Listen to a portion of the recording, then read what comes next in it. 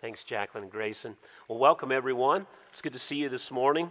I don't know what your week's been like in this last week. I had a head cold. Remind you that there are other things out there besides COVID that are going on. And I had this head cold that just kind of stopped up my head on one side. And still today, I feel like I'm talking a little bit in a barrel today a little bit. But I'm glad that you're here today, and I'm glad that we're here gathered to worship the Lord, be reminded of who we are, who He is, and what really matters today in the midst of everything that's going on. We're in the middle of a series in 2 Timothy, and I want to direct your attention to the end of 2 Timothy chapter 3, right at the end of that section, and we're going to begin in verse 10. Of 2 Timothy chapter 3. I want to make you aware of the idea that you've got a bulletin here, and you'll find right if you flip it over here on the back, you'll find a basic outline, and I want to bring that your attention. I know for myself that when I write something down, it sticks with me longer. And so I want to encourage you to write something down. I don't know what God's going to say to you this morning, but if you're open to what He wants to teach you today, He will tell you something today. Something will stick out to you, and you need to write it down. And also, I want to encourage you, one of the ways that you get something to stick in you is you write it down, then you go later on and you reflect on it, maybe return to the passage and think about it a little longer. You consider, well, okay, if this is true, then how would this affect the way I think, the way I behave, the way I relate to my family, how I think about my job, right? And also to talk about it with somebody else, right? God always gives us something that He's trying to teach us so that we can be a conduit through which He can bring it to someone else. Every time I learn something, it's amazing how, and I say this almost consistently, when I learn something, I get excited about something, it seems like God has a conversation for me in the next couple days where it's like, okay, Greg, I gave you this for this moment. And so I want to encourage you to prepare for that and anticipate that God wants to teach us, and I want you to be ready for it today as we do that. Now, our series title, we've talked about this series in 2 Timothy, is Unstoppable. And we're talking about this because it's really a very, very dark background to this little book. Timothy is Paul's protege in the ministry. They've traveled together now for years. Timothy had come to Christ. You can read about the story, a little bit of the backstory back in Acts chapter 16. That Paul had been ministering in his first missionary journey in the area where Timothy had grown up. But Timothy was already a believer before he met Paul. And Timothy came from a mixed family. His dad was a Gentile. His mom was a Jew, which speaks of some very interesting things, meaning that at one time in her life, his mom was an outcast from her Jewish background because she had Hellenized or acculturated in Hellenism in a way that would have made her an outcast from her own Judaism and had married a Gentile. And so she comes to Christ. We don't know the backstory. We get her name at the beginning of 2 Timothy. And she came to Christ. And Timothy had been taught as a young man about the gospel, about the truth, about who Jesus is and what He had done, and had already believed. And so when Paul comes in, he had already heard about Timothy's reputation, and he asked Timothy to start to accompany him on his ministry. And so he becomes a part of his entourage. Well, now we're at the end of Paul's life, and we're at the last book that Paul is going to write, because right after this book, he's going to be convicted of being a traitor over against Rome. He's going to be taken outside the walls of Rome, and he's going to be beheaded. And so here's Paul writing from a very dark moment in his life, writing to encourage Timothy, who on the other hand is not only facing the loss of his father in the faith, the person who's truly been the person who's discipled him and brought him into the riches of Jesus, but he himself is facing a very, very difficult situation in the church at Ephesus, which is one of the most significant mission outposts of this early church. Paul had spent over 3 years there establishing various churches, and now there is a group of false teachers who are taking people away from the truth. Matter of fact, Paul says in chapter 1, all of Asia has left me. Right? So it's not that every person has left, but it's a mass defection from the truth. And so here's Timothy in a very difficult assignment of his own, right? Dealing with leadership that has gone awry, and he's one of the faithful who's trying to hold on to the truth in the midst of stiff opposition. At the same time, Paul is facing the end of his life, and so Paul writes into Timothy's life to encourage him, right? bearing witness at the one hand to the sufficiency of God's grace to sustain him in the darkest moment, and also to sustain Timothy in the darkest moment, right? So we're coming now to the passage which is the final charge that he's going to give to Timothy. And it's a two-part charge. It's the end of chapter 3 and the beginning of chapter 4. So I'm going to take the end of chapter 3 today, and then Pastor Steve will take the beginning of chapter 4 next week. And then Paul's going to wind up with a whole set of instructions, personal instructions, about who he would like to come see him before he dies, about people who've gone different places and so forth and so on. And we're going to see that Paul, even as he winds up his charge with Timothy, he loves and worships right up until the end. He loves and worships right up until the end. He is completely focused on furthering God's mission. He's not absorbed in his own sadness. So, key thing, the unstoppable life is what we're looking at here. So as we've looked at it here, we are asking God to deepen our faith in Christ, to strengthen our resolve, to follow him, to guide us onto and in the path of truth and life, and to keep our steps from faltering along the way. Now when we think about Paul and Timothy, it's this big situation that's here, but here in mind, every day we have a decision to follow Jesus or not. Every day the decision to follow Jesus occurs in the mundane things of life. How we spend our money, what we watch when we entertain ourselves, how we spend our time, how we talk to the people in our lives, what the priorities are that are driving our lives, how we respond to difficult moments. Every day we're choosing whether or not we're going to hold on to the truth of who Jesus is and what he's done, or we're going to buy into some other description of what really should run our lives. Right, so every day. So it's not just the big things. For most of it, it's not the big thing that we're facing right now. It's the everyday challenge to be faithful to God at a job that is boring.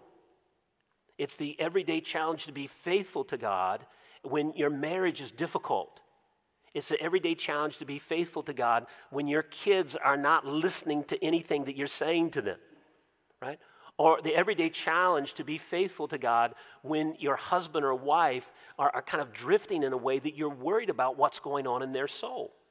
And you don't feel like you can get there to them. Well, what does it mean for you to be faithful in this moment when they're not responding to you or giving to you what they should be as a spouse? And so you're having to kind of carry the relationship on your own. Or being faithful to God when you've served God over life and you're praying and you're agonizing for kids who've walked away from the Lord. Right? Those are the kind of things, are we going to be unstoppable to keep moving after the Lord even in the face of adversity? So this is Paul, right, that the goal by God's grace is for us to wind up in life and be able to say, by God's grace, what Paul says, I have fought the good fight. Notice all these things that are done now. Paul sees himself at the end of his life. I've fought the good fight. I have fought for the rule of Christ in my heart, day in and day out. I have finished the race, the course that God has given me in my life, which for Paul was to be a pioneering missionary to the people who did not know Christ. He's finished that course. I finished that course. I have kept the faith. I haven't turned my back on the Christ who saved me by his grace. And so now there is in store for me the crown of righteousness, which the Lord, the righteous judge, will award to me on that day, and not only to me, but also to all who have longed for his appearing. Right? As we sang, right, I believe in the resurrection. Right? The resurrection not only demonstrates that Jesus is fully God because he conquered death and came out of the grave, but it also is his promise that he will come and bring us into his resurrection. Right? Kept the faith, all those things. So when I say I believe in the resurrection of Jesus Christ, I believe everything that the resurrection says about Jesus, that he is Lord. But I also believe in everything that Jesus taught about the resurrection, that his was the first fruits, the first of a harvest of which I'm going to be the rest. Right? So I live in between his resurrection and the future resurrection that he's going to bring. And that's the hope and the promise that girds up my life in the present. Right? I was with my mother yesterday, and we went down to visit her, and it was just a crazy set of events that came about. We drove down, and as soon as we got there, my mom said her cat was sick. And her cat is just a good companion to her, and she enjoys taking care of it. And we saw the cat. We saw the cat was really sick. Make a long story short, we flurried around to try to get to a vet to do a whole bunch of things, couldn't accomplish that, and the little cat died yesterday. And one of the things about that moment is that my mom is in a stage of life where she has experienced death upon death. And she was just recounting a large family that she comes from. She was recounting all of her brothers and sisters who have died. And now among the older ones, she's the only older sister that's left, only one other sister beside herself. But one of the things that happens in life, even in those little moments which we know, right? The cat's not the same thing as a brother or sister. At least I hope you know that, right? The cat's not the same thing as a brother and sister and all those things. But it's just like death upon death. And life reminds you, right, over and over again that things don't last. That things, right, are out of our control in a way that we can't. And apart from the resurrection, you would have to be mad just to deny the reality that life is fragile and brief. And only with the undergirding of the promise of Jesus Christ can you face today with a confidence knowing that the thing that truly threatens you, the real threat in your life, is not a threat anymore. And so not only can you live with joy and anticipation, but you can take risks that other people would not take because your hope is not in protecting your life. Your hope is in the Christ who has secured your life. Amen. Right? So the idea here, the unstoppable life, is to live across life through the deaths that we will experience through our life. Right? Now today our topic is to stand firm. And I want to come to 2 Timothy chapter 3, and we're going to work our way through the passage here.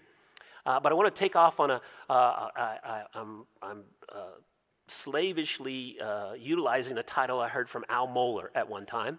And it just came to my memory as I was thinking through this passage. And most of us are familiar with this phrase, especially many of the husbands here, and probably justly so, right? Don't just stand there, do something. Right?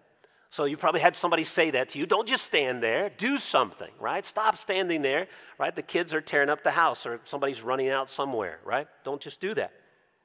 Now, in this passage we're going to look at, Paul reverses that statement and just kind of stands it on his head. He just puts it the way around. He says, don't just do something, stand somewhere first. Right? Don't just do something, stand somewhere first. In other words, before he finishes up this final charge to Timothy, the final charge is in 4:1-8, and that charge is preach the word. Preach it, Timothy, in season, out of season. Do it in the face of people who are going to reject it. Timothy, keep after it, Timothy. That's what you have to do. But in this passage, Paul says you need to decide on what's true first. Before you act, you need to put your foundations down first. Because when you get into the fray, when you get into the emotional density of people's difficulties, when you get into the fact that you're unpopular and people are standing over against that, when you find the opposition, if you don't set your foundations first, then you're going to be swept off your foundations. So the first passage here that we're looking at here is, Timothy, before you preach the word, you better be decided and clear and convinced about what word you should be preaching, right? That's the key thing, right? So there's people that are preaching all kinds of words today.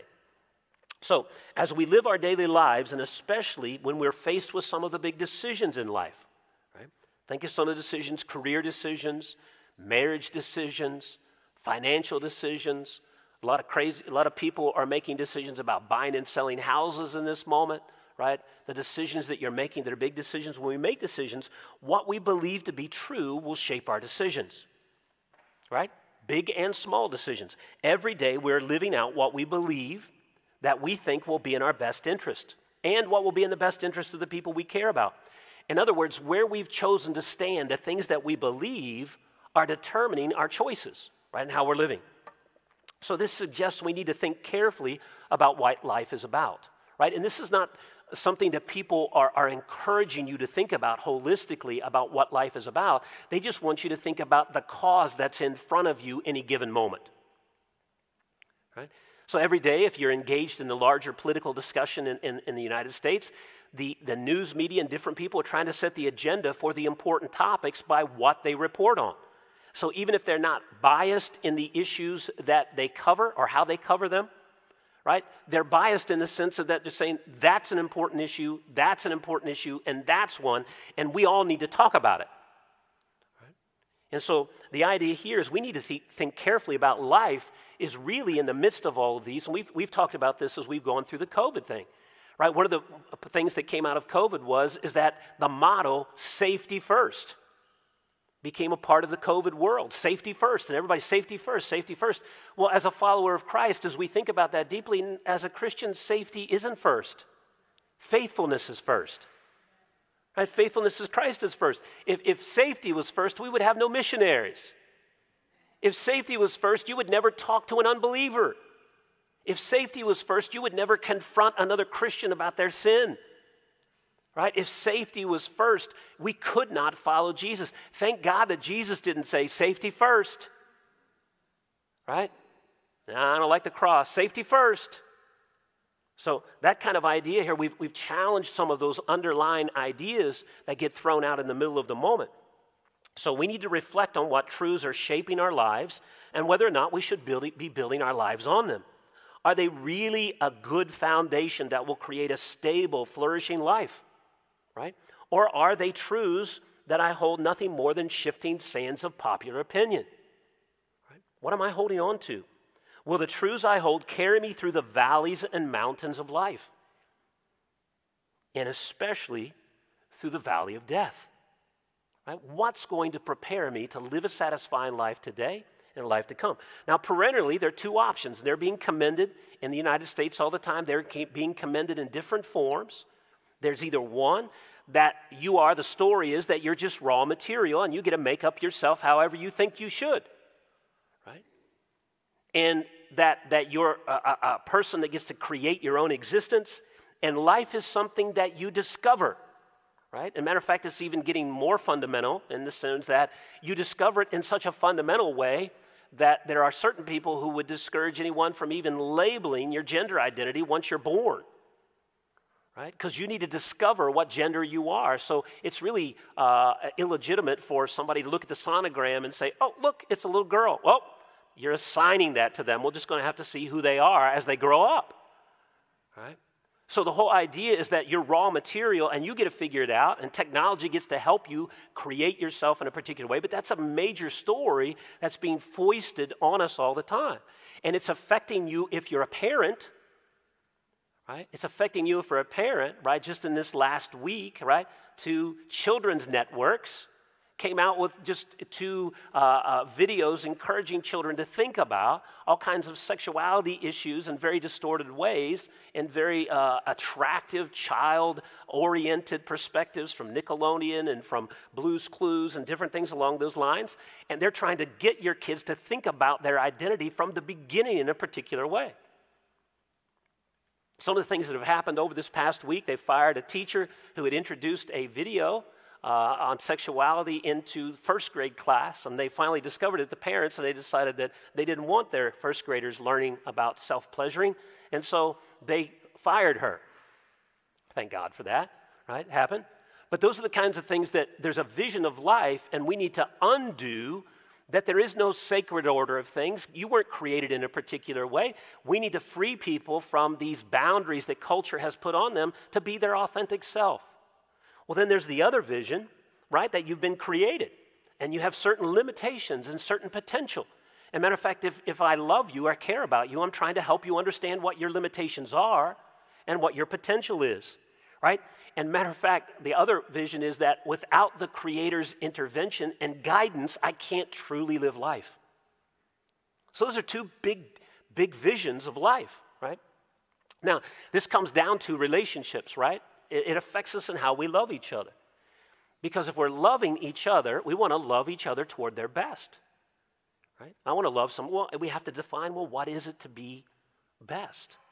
Well, in that one vision of life, all I am to do if I really love you is whatever you think you are, I'm to validate it and to affirm it. Saying, great, I think that's great. I want you to be your authentic self. And that's my job. And that's why as Christians who are living with a vision of how God has made us and wants to redeem us to become, we're trying to encourage one another toward what Christ wants us to be. And that vision in Scripture is till Christ is formed in us. Galatians chapter 4. that we love what he loves, we hate what he hates. We begin to relate to God in the way that Christ did, fully submitted to him. We see ourselves as servants of God, fulfilling God's will, loving one another toward Christ as Christ. Well, that's where he's trying to take us. And if I love you, if I love John, if I love Larry, right, if I love Jake, and I see them walking away from Jesus, I'm on my knees praying, God, please don't let them go down that path. But if my only job is to figure out, right, what they think they are, and then just to affirm what that is, then if I'm someone who says, hey, I don't think you should be heading down that path, well, then I'm someone who's trying to keep them from being their authentic self.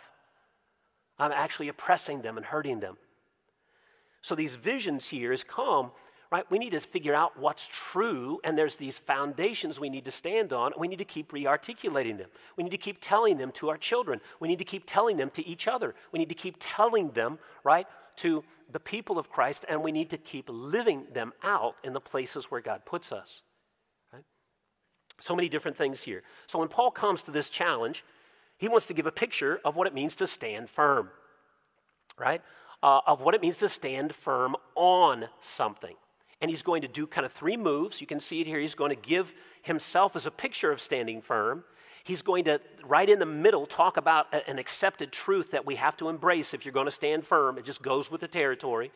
And then he's going to wind up by saying, well, what is it that you need to stand on?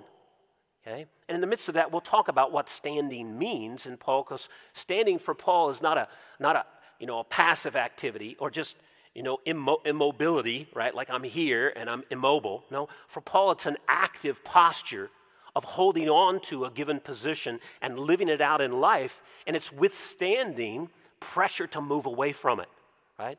So it's an active posture that he's after. Right, so let's talk about this first one, what standing firm looks like. And let's read our first two verses in 2 Timothy 3. You, however, know all about my teaching, my way of life, my purpose, my faith, my patience, my love, my endurance, the persecution, sufferings, what kinds of things happened to me in Antioch and Iconium and Lystra, the persecutions I endured, yet the Lord rescued me from all of them. Now, Paul is going to call Timothy to take his stand on God's word.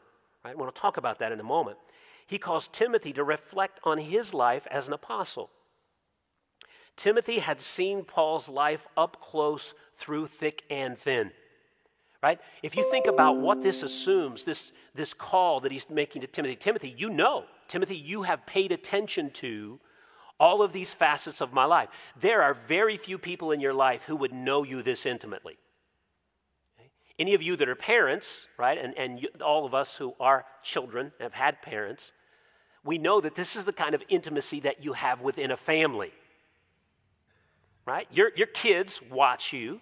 Right? Our parents know that, right? This is one of our jokes and fears, right? Please emulate the good things about me and not the bad things, right? But they watch us, they listen to us talk about Jesus, and then they watch us live out our lives. And they try to see if they meet together. They try to see if it looks like that. They hear us mouth the scripture and talk about it, and then they see the way that I talk to Rana, or Rana talks to me, or the way we treat each other, right? All those kinds of things, for somebody to know you this intimately means they have to be exposed to you over time through every kind of situation in life, right? Because you can't know this from meeting somebody once a week at a discipleship meeting where you both get showered and talk about Jesus, but you never actually see each other live out your lives, right? So there's a real intimacy here. So he had come with Paul as the furtherance of his own commitment, and Paul now calls his attention to the elements that characterized and drove their service together, right? So he's appealing to Timothy and the experience that he had. So here he's going to give a portrait of what it means to stand firm. And here I just broke out the various things that he says.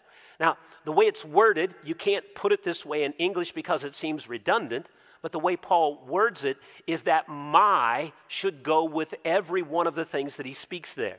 My teaching, my way of life, my purpose, my love, my patience, my endurance, my persecution and sufferings. So that belongs with every one of them. So he's saying, Timothy, look at my life.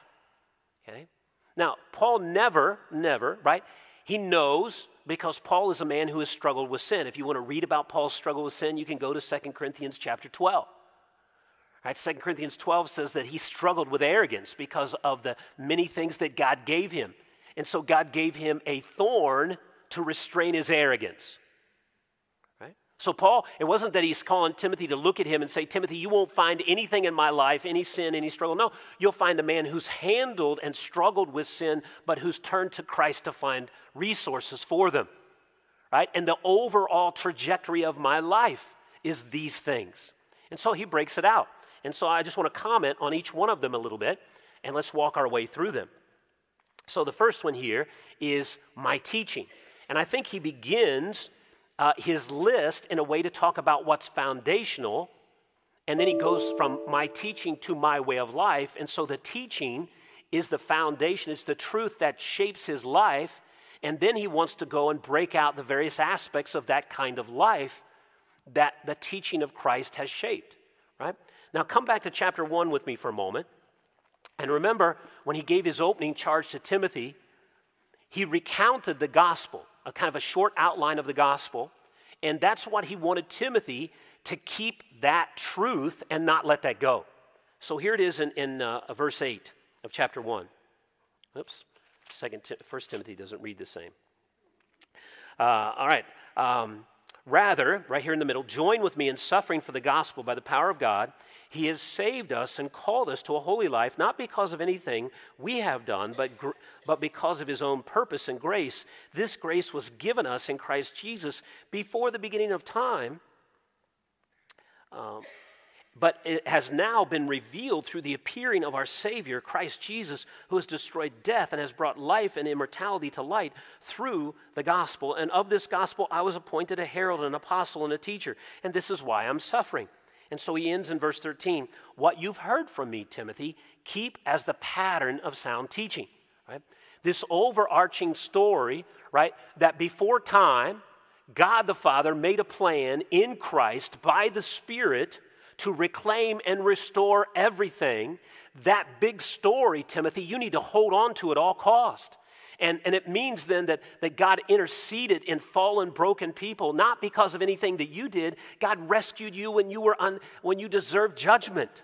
He came after you and rescued you. Well, how did he do that? He did it in Jesus Christ. Jesus came and what? He nullified death. He took into himself the curse of the law that you deserved for your sin. He exhausted that on himself, and he freed you from the consequences of your sin, death, and then he brought you to life. And so he's made you a new creation. He's going to resurrect you in the future, right? Timothy, that's the pattern you got to hold on to today. That's the story that you live into, and the Spirit of God has been given to you to sustain you to hold on to that.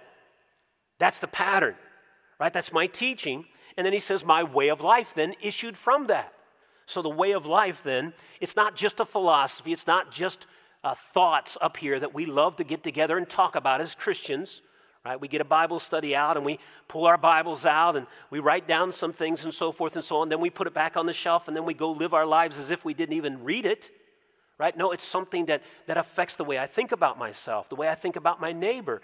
It makes me confess sin, to recognize sin. It lets me draw on the power of Jesus. Right? It's something I rehearse to myself over and over again. I've told you that Ron and I, most of the time when we're faithful and we get up in the morning, we exercise together and we walk and pray together. Always by discipline, because I need to be reminded. Almost always I begin my prayer, Lord, today I want to thank you for Jesus. I want to thank you for everything that I have in Christ today. Lord, because what you have done, I have everything that I need today to follow you today. And God, you have taken everything that truly threatens me out of my life.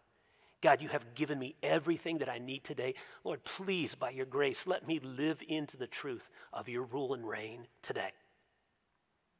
Every day. The teaching of the Scriptures that undergirds my life.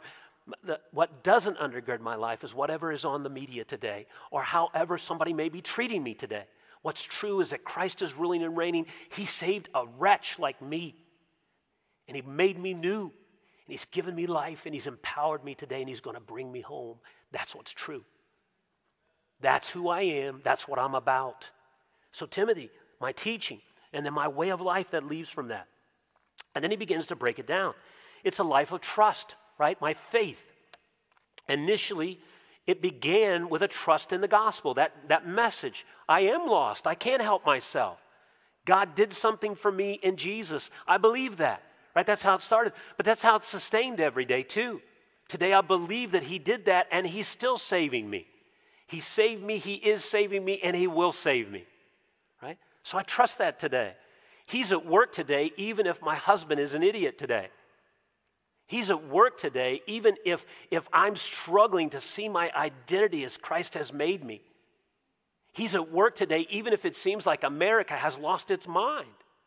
He is at work today even if I'm still struggling with that same old sin, because I know that even though he's made me new, I've not been freed from sin's impact completely. I know that today. So I'm not naive, I'm not overwhelmed by that, but I'm on guard. I'm aware that he's trying to destroy me. We prayed today as we drove in. The evil one is busy this morning trying to distract you from the things that God wants you to hear. And he's busy trying to divide us over against each other.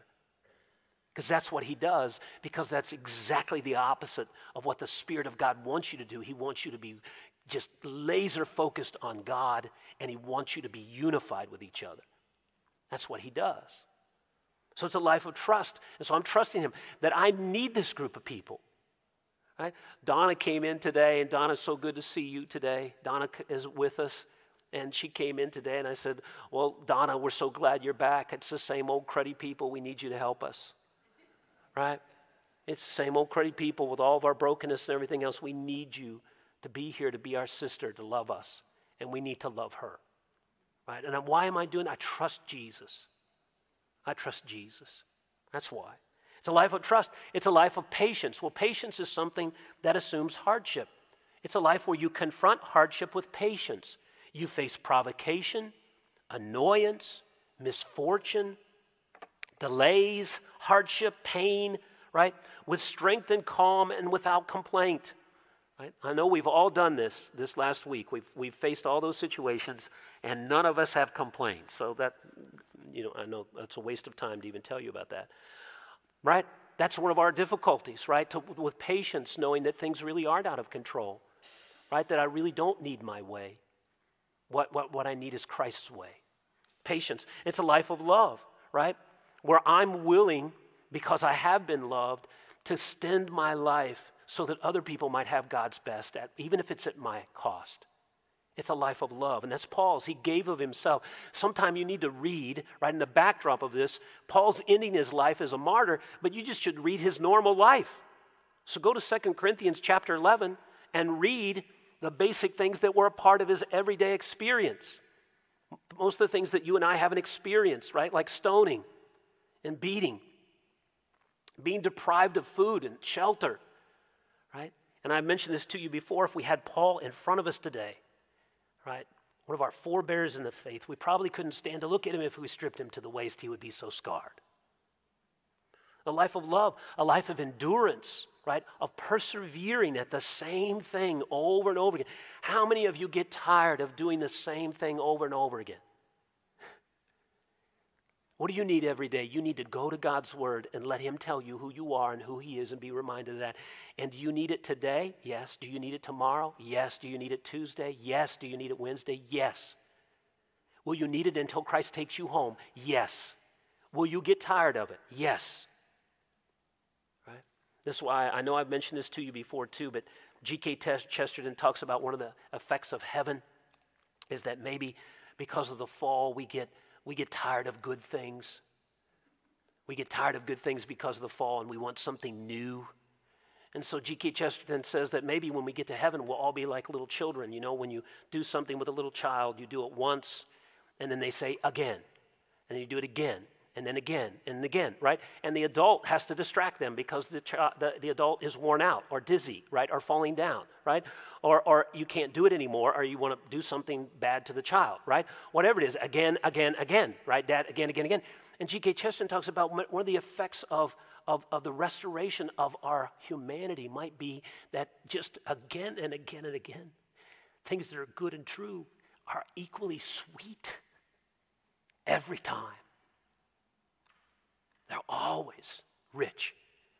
The fall diminishes our capability to appreciate the richness of God's goodness. This side of heaven, we're praying for the Spirit of God to take us deeply into the wonder of what it means to be loved by Jesus. One day we'll be freed from the effects of the fall just to enjoy it. Enjoy it. And that's what Paul is here, enduring and then opposition, right? So Paul wants Timothy to reflect on what he's seen, right? Paul is a picture of a life of commitment to God. And this is what standing firm looks like, right? When you see it here, it's a life that follows Christ right in through opposition. Right. Now, the second thing here is what standing firm accepts. And this is something here that we just need to read and be reminded of. In fact, everyone who wants to live a godly life in Christ Jesus will suffer persecution. Lost place. While evildoers and impostors will go from bad to worse, deceiving and being deceived, right? Now, the simple thing here is to stand firm in the life God has provided for us in Christ by the Spirit. We need to accept that it will cost you something in this life. It will cost you something, right? Now, this is what Jesus said. If you want to find your life, you've got to lose it. You've got to take up your cross and follow me, right? To take up the cross is not to take up the symbol of popularity, right? It's not to take up the symbol of applause. It's not to take the symbol of status, right? It's to take the symbol of the outcast, the one that was rejected by the world, right? And again, our goal is not to be rejected by the world. Our goal is to be faithful to Jesus. But if you're faithful to Jesus, you'll be treated like Jesus. You know, college student, you've got to give up the naivete that if you're faithful to Jesus, that everyone will love you. Man or woman who's working, you've got to give up the naivete that if you're faithful to Jesus, that your colleagues will always like the choices that you make. Right? When you're in your home and you're raising your kids, right? And you're longing for them to come to Christ, there's going to be a disagreement between an unsaved child and a mom or a dad who loves Jesus about what's good and right.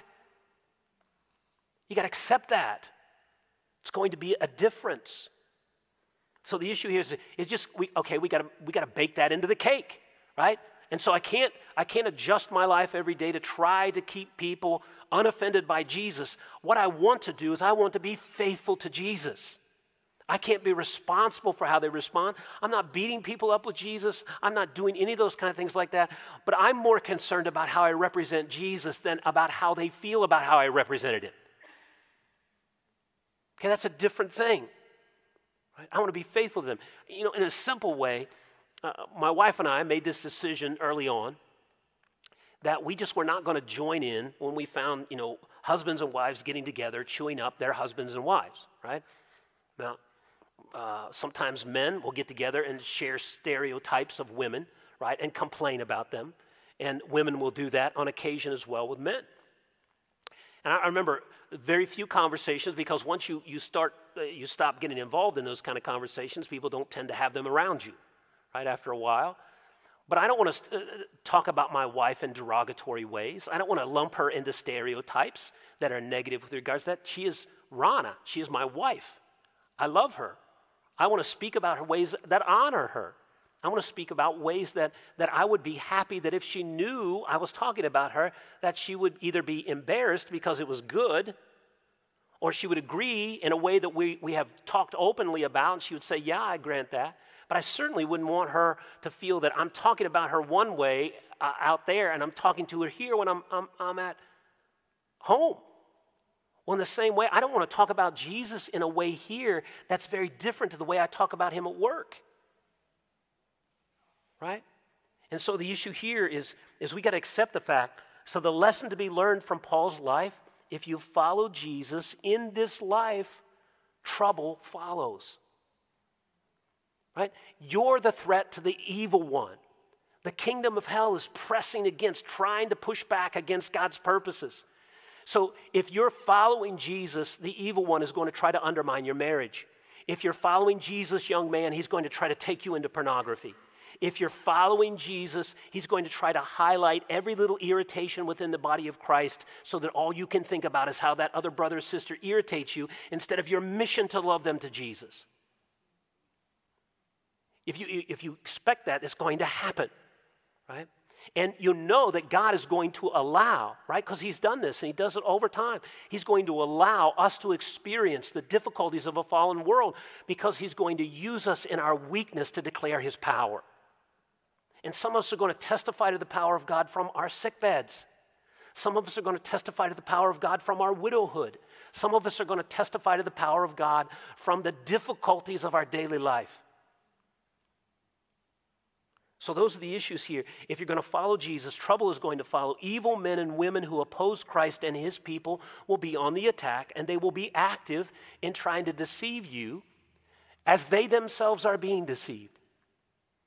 Right? So the idea here is we get up today, and I don't get up with a battled mentality, but if you get up in a day and you're naive and think that you're just walking out into a world that's not full of perils for your walk with Christ, you're naive. Perils for your marriage, perils for your friendships, perils for your testimony where you are, right there. And what do you need to do? Not run from them. You need to run to Jesus every day, right? Run to Jesus. Run to him and hold on to him.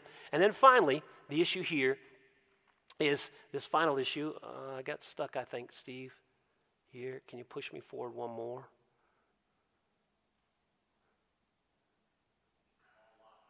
Oh, okay, that's all right. We'll figure it out.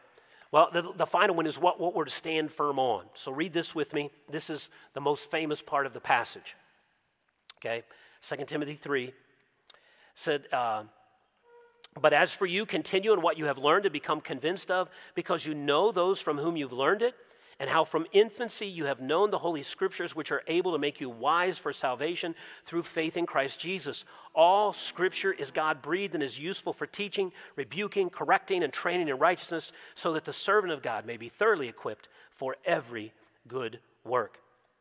So here he ends by taking Timothy, the source of the truths that Paul, Timothy's mother, Timothy's grandmother, and Timothy himself have all staked their lives on. Right? So what is it that they're holding on to? It's what God has revealed about his saving work in Christ in the Scriptures. Right? So he reminds Timothy that God has given him everything he needs to know and find the path and stay on it. Right? This tells you who you are. This tells you who God is. This tells you the way to live. It tells you what's wrong with you. It tells you how to fix it, right? It tells you what the people in your life need. So this is the issue that Paul comes to, is to Scripture. Now, this isn't an apologetics defense, which is many things we could say about, for Paul, he doesn't stop and say, well, let me defend why you should trust Scripture. He doesn't stop, right? Already, Paul believes the Old Testament. He believed it as a Jew, but he believes it even more so because Christ believed it, right? Christ said it's all valid, it's all true. And what is the New Testament? As far as the apostles are concerned, you read about this in 2 Peter chapter 3, it's the words of the resurrected Christ through his authorized agents. So if we really had a New Testament truly in the way that the apostles looked at, we would kind of do away with our traditional way of highlighting the red letters of Jesus. Right? What we do in the Gospels. Because as far as the early church was concerned, it's all red letters. It's all red letters. It just so happens that we have a few direct quotations of Jesus. But the rest of it is still the words of Jesus through his authorized agents. Right? So that's why we don't say, well, the red letters in the Gospel are super important, but the black letters, well, they're sort of important. No. It's all the Scripture. That's why when you get to the end of the book of Matthew, he says, go back and teach them everything which I taught you, which is the book of Matthew. That's laid out. So the Scriptures are the foundation. And he said it's God's word, which by the work of the Spirit will teach him what he needs to know about who God is and who he is and what it means to live for God's glory. Right? And if there's ever a time when you need a clear voice in your life to figure out where to go and how to think, this is a moment. So, and to break it down without going to all these, it's the Word of God that will rebuke him. Notice what it says about the function of the Word of God. It's God-breathed. It's God's own Word through his authorized agents. To say God-breathed, it's a term that Paul actually coins, and it's to visualize the process of speaking. When I say a word, I breathe it out over my vocal cords, right? So this is to say God breathes, to say it's God's own voice that's here in the Scriptures, right? So God has spoken, and this is the character of it. And of course, if it's God's word, it partakes of the character of its author. So what do we know about the author? The author's true. He's faithful. He doesn't lie. He represents what's necessary. He's a God of love who's trying to bring us into the newness of life, right? So that's what the Scriptures are. Scriptures aren't dry doctrine. They're just not something for a group of people to haggle about the details. No, it's the Word of God spoken to us to enable us to come to know Christ and to live out that life for Christ. It makes us wise to salvation, right? So what does it do to make us wise? What's it do? It rebukes us, right? And you should have the experience. There's something wrong, probably with us as preachers or at EBC, if you don't come in from time to time and just feel nailed by something that God says. It's not nailed by the preacher. If I'm faithful, I want to tell you what God says. And if he stands over against you and it says boom, well, then you need to receive that because it's his mercy to say, David, you're walking away from me. David, you're walking down a path of death. Don't go there. And it's rebuking you for life. Not just to come in and hammer on you. God never comes in to quash you. He's always restraining you from sin to get you in the right path. So if he comes and says something to you about your relationship with your husband or wife, the rebuke is for your living. But that it's not just rebuke. He just doesn't come and say, hey, that's wrong, that's sin. He comes and he wants to correct you. Well, the idea of correction is to get you back on the path of life. Right? So it's not just merely holding you back, right? As a parent, right? If you're talking to your children, it's not that your goal as a parent is to get them to stop from being annoying, right? What's your goal as a parent? I want them to stop being annoying. Well, that's a terrible goal, right? That's a terrible goal. It's very selfish, right? As if you're the standard of what's classifies for them to be good or not annoying. But the other thing is it's not positive. What is it you're trying to shape them toward? Right? And so as a parent, I wanted, and I know I've told this to my girls many times, I didn't want good girls. I wanted followers of Jesus. Yes, do I want them to stay out of all kinds of stuff? Yes. I don't want them to have a killer testimony where they have to testify how God rescued them from deep darkness that's going to scar them their whole life. I don't want to do that. I want to celebrate every time God does that with everyone. We all have our own scars. But I didn't want girls that just did the right thing because they didn't want to mess up their dad's life, or they just wanted to stay below the radar, or they were a different person with each other or with their peers than they were with the adults. They weren't living these kind of two-faced, three-faced lives.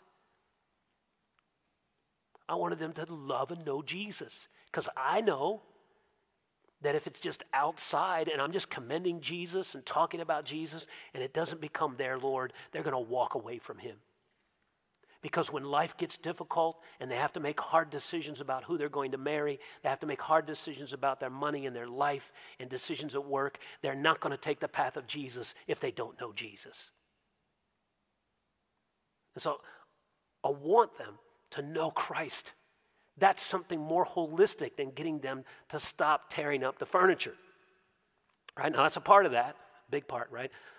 Cleanliness is next to godliness, isn't that true, right? Whatever. But the issue here is, right, I want them to get after it. And sometimes as parents, right, the big picture of where you're taking your kids today, what is that big picture? Because what happens to us, it happened to us as parents too. The only thing that you're looking at is the immediate thing that's driving you crazy, and you're not looking at the big picture. And then you're behaving as if that's the only thing that matters in your interaction with them. You're not affirming them.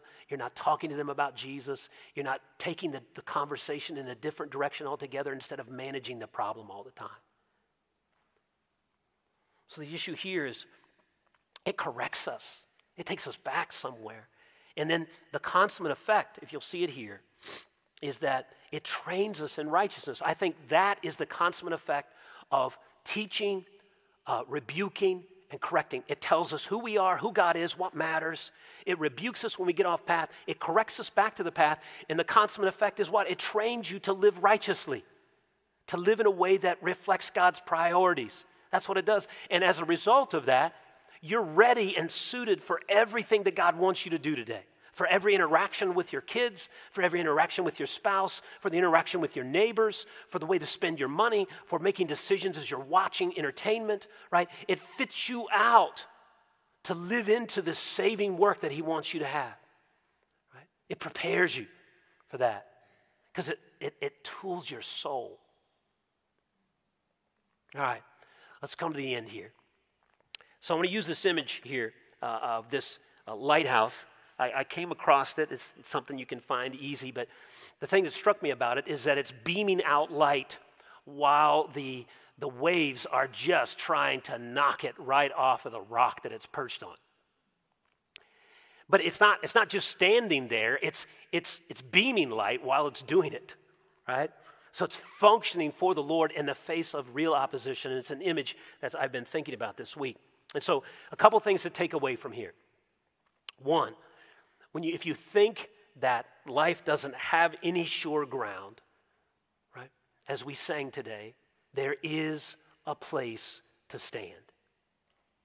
There is a place to stand, and that's important though. There is safe ground. There is reality that we can put our feet down on, right? All the little things about every little decision we may not never know, but we do know that I'm lost, that I've run from my Creator, that God in His mercy pursued me in Christ.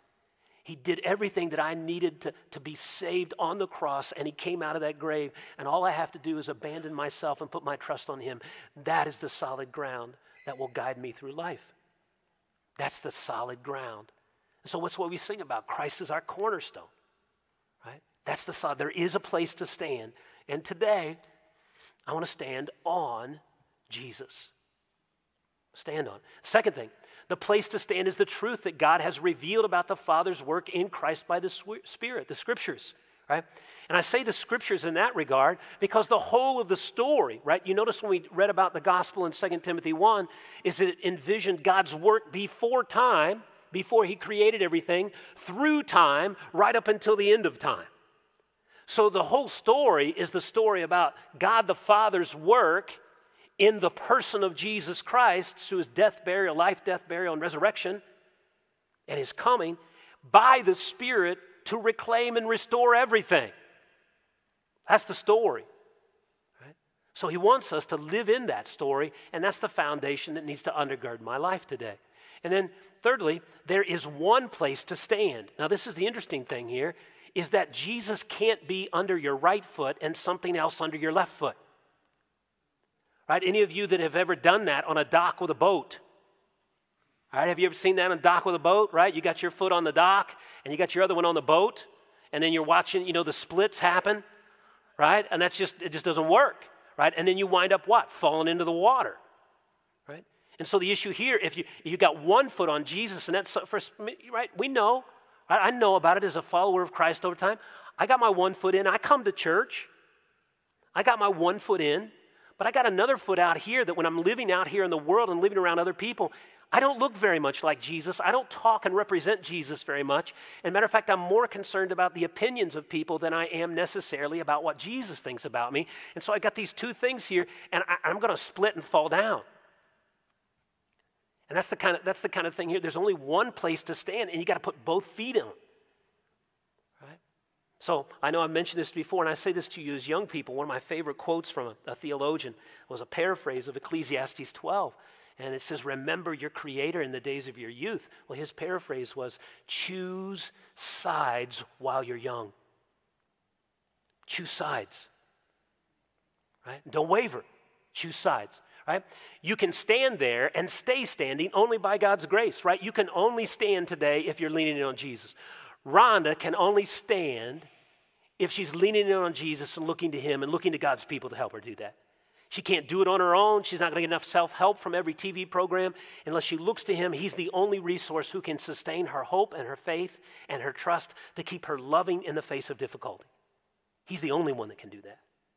He's the only one that can sustain you through grief. He's the only one that can sustain you through reversal. He's the only one that can sustain you through disappointment. He's the only one that can sustain you to listen to what's true when everybody else is trying to define you. By His grace, you need Him to tell you who you are over and over and over again. It's been tested and tried and found to be sufficient for life by many, right? What's Paul doing here? Right? Paul, your mom, and your grandma, right? Draws them in. They have lived their life and they've rested on that, right? And that's where, by God's grace, right, one of the functions I want to play, hopefully in my family, and I know that each one of us do, I don't want to be, by God's grace, someone that my family has to lean in on Christ deeply for His grace to get over my failure. Am I prone to failure? Yes. Am I weak? Yes. Am I vulnerable? Yes. Right? I know I've shared this story with you many times. I can never get over it, of sitting on Mount Pisgah in the Holy Land. It's traditionally the site where Moses went up to look into the Holy Land. And you remember, Moses didn't get to go into the Holy Land because he had been unfaithful to God in a very dramatic public way. Right at the end of his life, this is the man who had seen the Exodus. This is the man who had led the people out and see the dramatic power of God. And then in a stupid, foolish moment, he asserts his own self, makes him the center of attention. And God says, Moses, you're not going to get to go in. David fell down before the finish line. Solomon fell down before the finish line. I want to go out like Caleb. I want to go out like Joshua. I'm going to go out like Joseph. Right? You need him, right? It's been tested and tried. His standing is active, right? There's things to do, right? And this is why if you're living a passive Christian life, if you're waiting for Sunday to do for you what you need to be doing on your knees and in your walk with the Lord on your own, it's not going to satisfy what you need. And if you're struggling to study, get a hold of somebody. Become a part of a Bible study, right? Go somewhere where somebody is helping you to listen regularly to the Word of God, to get recalibrated. Right? Don't be passive, right? You can come listen to Chris, the men. You can listen to Chris on Wednesday nights, right? Probably by the end of the summer, he'll be through Ephesians 1, verse 3, right? And I say that because I love him, because it's so rich and good, right? But you come away from that and you get astounded at the glory of God and His wonder, right? You get involved in one of the women's studies. Some of you women, you need to come, even though it's out of your schedule, you're tired at the end of the day, but you need to come and pray with other women. You need to hear their hearts. You need to see that they're struggling with the same thing you are. You need God's resources to help you. You maybe need to find a friend or somebody you can be vulnerable to say, really, my Bible is dry. I really don't walk with Him at all. I just kind of live off the fumes of everything. I need help, right? But if you're passive, it's not going to sustain you, right? The waves are too strong. And then it is as a rock solid for a life of purpose and meaning now, and it prepares you for the life to come. You notice how Paul lives his life for the future. Right? As Amy Coney Barrett said, phrase here, life is short, eternity is long.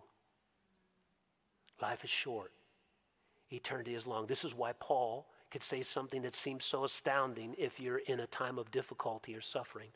When Paul speaks about the present life as his light, momentary afflictions. And the reason why he says that, because in light of the glory that awaits, the only way to describe the present is light, momentary. So, for those of us who need to hold on in your struggle with lust, for those of you who need to hold on in your struggle with pride, with greed, with anger, selfishness, you need to hold on. He is sufficient. He's the only place to stand. And help is on the way. Help is on the way. So stand firm. Stand firm. Gray and Jack, would you come lead us in song?